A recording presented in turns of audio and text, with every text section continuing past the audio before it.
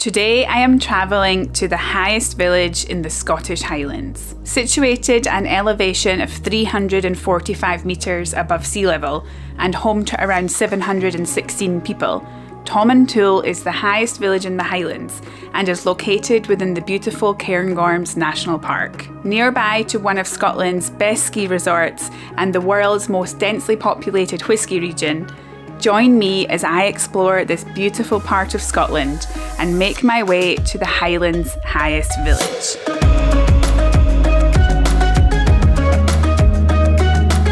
I'm beginning my journey to the Highlands' highest village here at the Highlanders Bakehouse. Apparently they sell butteries in here, which are a speciality from this area. Let's go in and try. Butteries, which are also called Aberdeen rolls, originate from northeast Scotland and are not so common to see in other parts of Scotland. I ordered the butteries and received 2 with butter and jam. The interior and people working there are so lovely, and they even gave me a hot water bottle. The girl working in there described them as a flat croissant. They were a little bit salty compared to a normal croissant, but with the jam and the butter, so good, and the coffee is so good. So if you're in this area, you must visit. And I got one of the mega chocolate brownies to take away, so I'll have this later on. Now time to drive to the Highlands' highest village.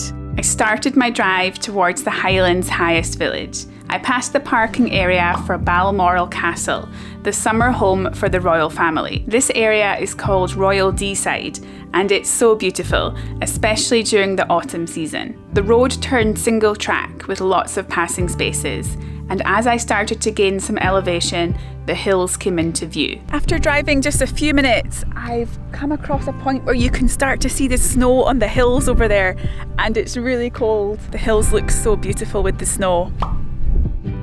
I saw a sign on the road for Cairngorms Castle, so I came in to have a look. It's only open in the summer and the admission is £7.50. It looks more of a modern castle than some of the ruined castles that I've went to in previous videos. I wonder what it's like inside. Built in the mid-1500s, Cairngorms Castle has had an interesting history. It was originally a home, then it became derelict, then it was set on fire, then it was used as an army barracks and a legal whisky distillery. It's now operated by Historic Scotland. I just checked the weather. It's 1 o'clock at the moment and it's 3 degrees Celsius. Later on, it's due to be -2 overnight, so winter is here. Let's keep driving. The road is so steep. I've just come across these barriers. Maybe when the road is too snowy, they close the road so you can't drive. I haven't heard of anyone getting winter tyres in Scotland before. It's not really something we do here. I know that other countries, my friend in Switzerland often changes her tyres, and also in Japan I know it's really common. Maybe in the Highlands of Scotland people do that. If you live in the Highlands and you do change your tyres, please comment and let us know. When I went to Scotland's highest village, which is Wanlockhead, it's higher than this one, the roads weren't as steep to get up there. They were hilly, but they weren't steep. I didn't have to drive in first or second gear. There's another stop here at the side of the road and they look really interesting. I wonder what it is. I saw a sign as well saying Ski Center, so we must be close to the ski slopes. Oh, they're chairs, look! There's 4 of them. They're interesting. So you can sit inside. Oh, there's an echo in here. Wow, the view's amazing here. There's the castle over in the distance there. I was just driving along and I think I saw a golden eagle. It just swooped in front of the van. It feels so wintry up here. There's more and more snow the higher I get. There's so much snow. Oh, it's so lovely. It is so cold. In Scotland there are a few ski resorts and I went skiing when I was about 10 or 11 years old. I went on a group trip with a youth club. There's a big sign here saying welcome to the Cairngorms Dark Sky Park. So it's a bit like the Galloway Forest Park, it's also a dark sky park. There's the sign for the Lecht Ski Center. I'd love to come back here sometime and try the skiing. Oh, it's so cold, I can hardly hold the camera. I need to put my gloves back on. The Lecht Ski Resort is one of 5 ski resorts in Scotland. The Lecht is located within the Cairngorms National Park at an elevation of 2,090 feet, or 637 metres. It's been operating since the 1970s and has around 20 ski runs and 14 lifts. There are a variety of runs to suit all levels of experience, from complete beginner to advanced. Scotland is just amazing in all seasons. I know winter is a bit dark, but when you do have the daylight, it is really beautiful. Wow. We must almost be near the highest village in the Highlands now. Hopefully it's not much further.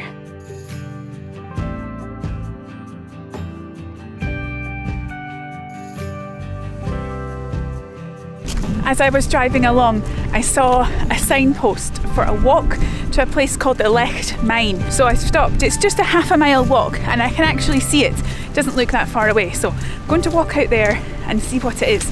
At the beginning of the walk, it mentioned that this path here that I'm on now was used for smuggling whisky back in the day. So a few videos ago, I made a video about the whisky region of Speyside, and there was a lot of illegal whisky distilling back in the day. This was one of the paths that they used to smuggle the whisky out of the glen. Oh, it is bitterly cold. Wow. Yeah, I think it must be probably about 0 degrees now. Really, really cold. Every time I take off my gloves, my fingertips become frozen. Let's go inside. Ooh! Wow, it's almost like a castle, a more modern castle in a way. Wow, it's beautiful. The Lecht Mine is a former iron mining site and was active from 1730 to 1737 for iron and from 1841 to 1846 for manganese. During its peak, over 60 individuals were employed at the mine, and the site was restored in 1983. Recently I'm having some issues with this van door. It's extremely stiff, very, very hard to close. Ugh. I already asked the garage, he's gonna help me. Tomintoul, home to approximately 716 people and situated at an elevation of 345 metres, is the highest village in the Scottish Highlands. Looks like we're arriving in the Highlands' highest village.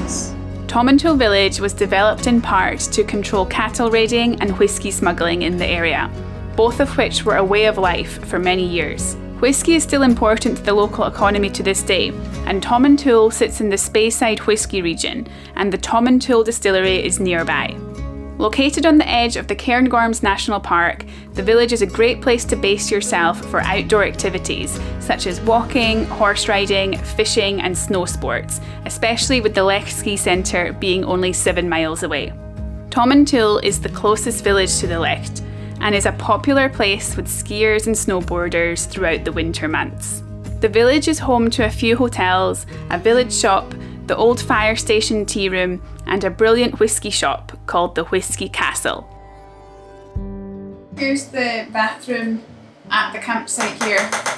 There's a tap outside, but it's turned off in the winter, so it's possible to use this tap here if you need any drinking water. So I made it to the highest village in the Highlands. I'm going to go to the village shop and pay because I don't have any cash for the honesty box. I just paid at the village shop. It was £15 for the electric hookup and the van, and if you don't have electric hookup it's £12 to stay the night.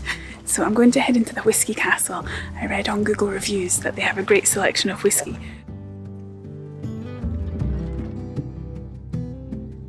Whenever I attach the electric hookup to my van, I also set up my Starlink internet. I made sure to turn on my new heater too. So the temperature outside is now 2 degrees Celsius. When I was out and about, I bought the Tomintoul whisky. So this is the Speyside whisky. This is the distillery that's nearby the highest village in the Highlands. So I'll try a bit of that later on. This is the brownie I got earlier. Look at that.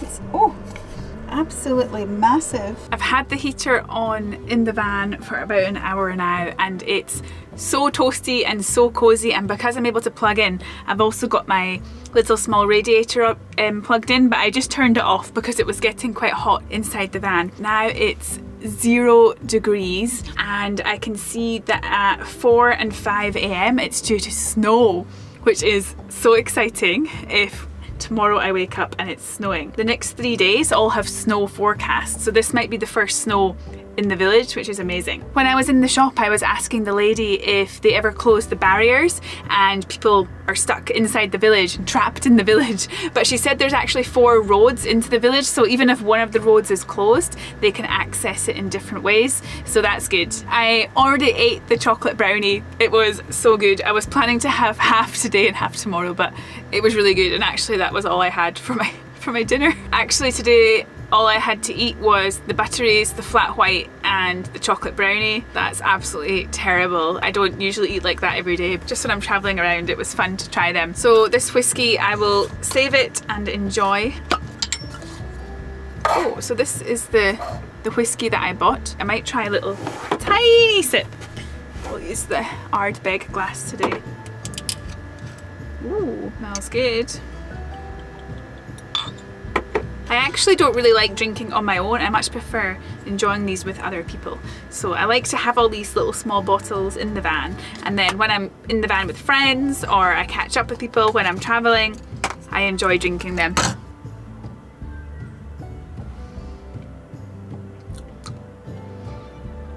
Very nice. I've really enjoyed learning about whiskey. I had such a great interest in wine, and also Japanese sake. When I lived in Australia, I actually made it my goal to visit every major wine region in Australia, which I managed to complete within 2 years. And then when I was in Japan, I travelled all around the country in a campervan and visited many of the Japanese sake distilleries. I absolutely love Japanese sake, but I'm really enjoying learning about whiskey, and I've really become quite a big fan of it, and it's nice to try the different ones and figure out which ones I like.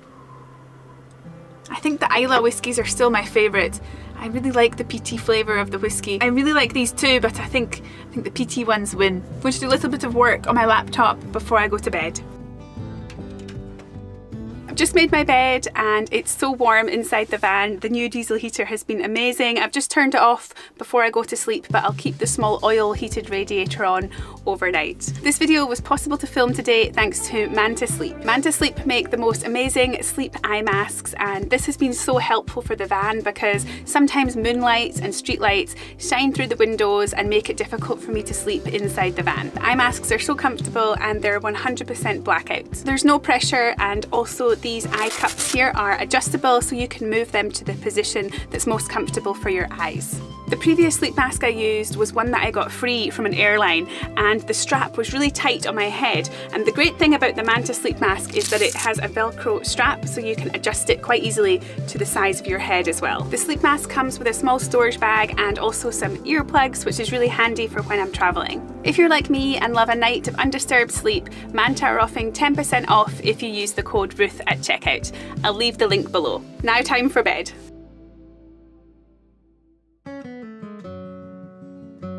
I had a wonderful night of sleep in my cosy van, even though the temperatures outside were freezing. Adding the diesel heater and getting a small radiator were great decisions, and it makes the van very usable during the winter months. Before leaving, I took another walk around Tomintoul and paid a visit to the bird hide. Just outside the village there is this dark sky viewing area, so there's a hut over here where you can see the dark sky and also birds. Looks like you can see amazing stars here. In the field there's a bathtub and it's all frozen. Oh my goodness. Oh. There's more bathtubs over on this side as well. I wonder what these are for. Are these drinking troughs for the animals perhaps? So there's the bird hide just over there.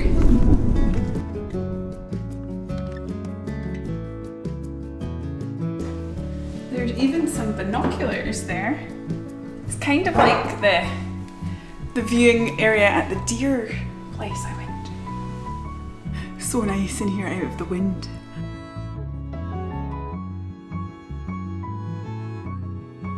There's some of the birds that you can see, the red shank, oyster catcher and a snipe.